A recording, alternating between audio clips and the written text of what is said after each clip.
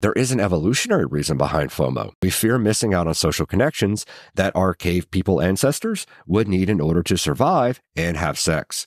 It appears, according to research, our animal brains on a very basic level equate missing out on fun as missing out on the potential to have sex. The damn lizard brain strikes again. Of course, we're more advanced now with our internet and televisions and air conditionings, but the lizard brain never wants to miss a chance to get laid. We feel bad, awful when we miss a great party or a meetup.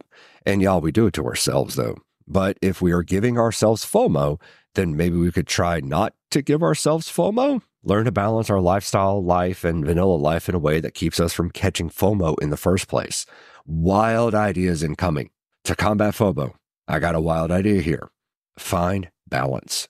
Find the right balance between your vanilla commitments and the lifestyle. Put rules around what you will do and when. So instead of getting FOMO, you can use your rules and point to your rules for comfort.